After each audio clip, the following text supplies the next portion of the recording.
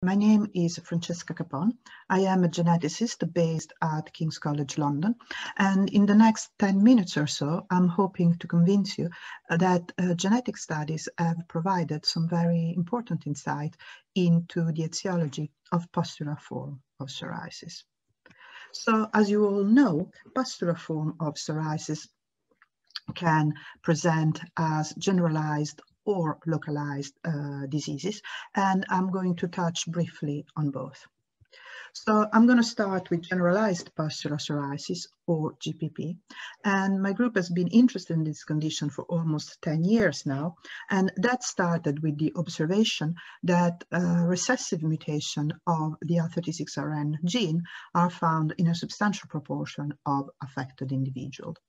And IL-36RN encodes IL-36RA, which is a soluble molecule that antagonizes the pro-inflammatory action of IL-36 cytokines. So in normal circumstances, IL-36RA can bind the IL-36 receptor and shut down downstream signal transduction. And in the presence of recessive loss of function mutation in this gene, this brake is released from the system, and what you get is uncontrolled IL-36 signaling.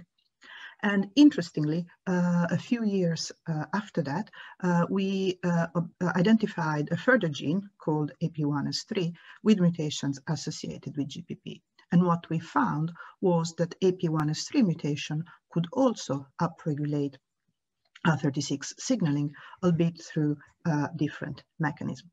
So that really showed us that GPP is a disease of excessive IL-36 activation.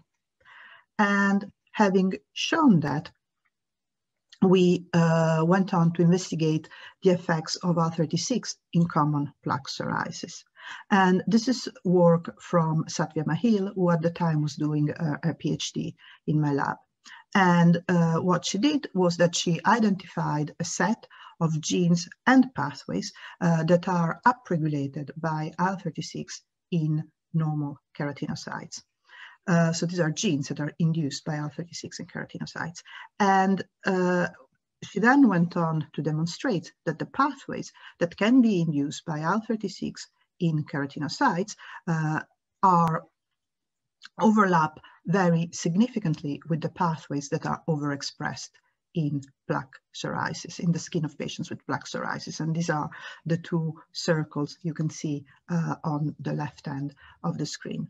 And not only this overlap between IL-36 induced pathway and pathway upregulated in plaque psoriasis is statistically very significant, it is also biologically meaningful, as the most enriched pathways, as you can see on the right, are those related to the role of IL-17A in psoriasis and the extravasation of granulocytes and other leukocytes to sites of inflammation.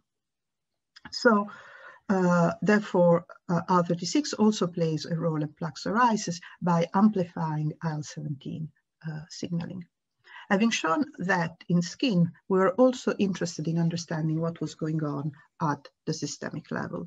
And what we were able to show, to cut a long story short, is that in the neutrophils of GPP patients that have IL-36RN mutation and upregulated IL-36 signaling, in these neutrophils, we can see very prominent activation of type 1 interferon genes.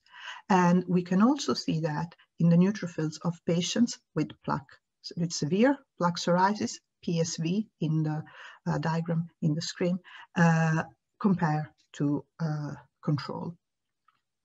And so we were able to show that at the systemic level, IL-36 promotes type 1 interferon activation in circulating neutrophils. So, and these effects of IL-36 that we demonstrated in the skin and in the circulation are important because, as you know, IL-36 is now a well-established therapeutic target, and various antibodies, IL-36 inhibitors, are now in clinical development. And these are the two that are in a most advanced stage, spesolimab is being developed by Boehringer Ingelheim, has shown strong efficacy for the treatment of GPP in a phase 2 trial that was published last year. And Anaptys Bio has just very recently released the results of their interim analysis of their phase 2 trial of imsidolimab, which also showed promising efficacy in GPP patients at the time of analysis. So, genetics have actually provided some important information here. The first thing we've learned is that GPP is a near monogenic disease in terms of genetic architecture. It is caused, as you can see in the little diagram at the bottom of the screen, by rare allele of strong genetic effect, which can interact with some environmental trigger. And we've also learned that GPP is really a disease of upregulated IL-36 signaling.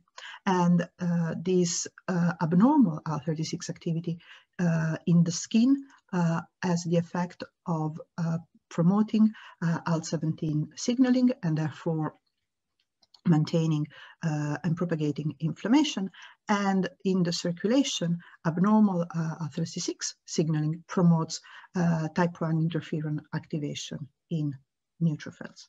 And both these effects can be reversed by IL-36 blockade. So what about palmoplantar pustulosis?